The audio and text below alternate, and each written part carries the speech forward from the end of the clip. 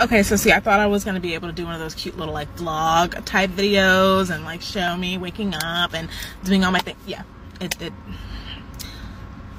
just didn't work. So I'm just gonna talk. So when I wake up, the first thing that I do is my spiritual practice, but it also grounds me into my body. And as a manifesting generator, being in my body is something that's very, very, very, very, very important. So the first thing that I will do is breath work, between 30 to 60 minutes of just breath work.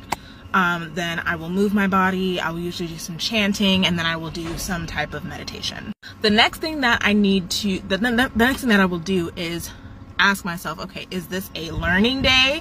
Is this an experimentation day? Or is this a creation day? Because me being a manifesting generator, me being a 3-5, there are a few different ways that I could go about, you know, doing things in my day.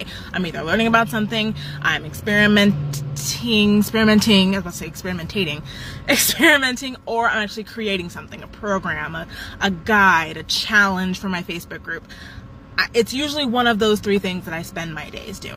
Once I figure out, okay, what kind of day is it going to be, I then go into specific journal prompts that I have created for myself that incorporate my definition, my profile, you know, my energy type being MG, and just kind of figuring out, okay, what feels most exciting for me to do today? How do I want to share my excitement? How do I want to inform the people around me what I'm doing?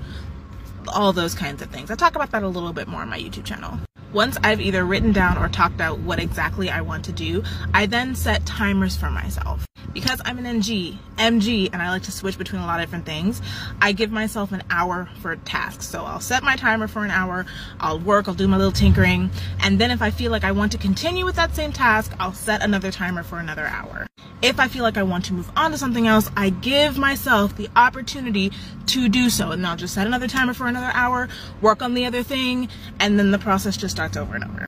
I also have to set timers for eating, making sure I'm drinking water, because I can get so enveloped in whatever I'm doing, I will forget to do these things.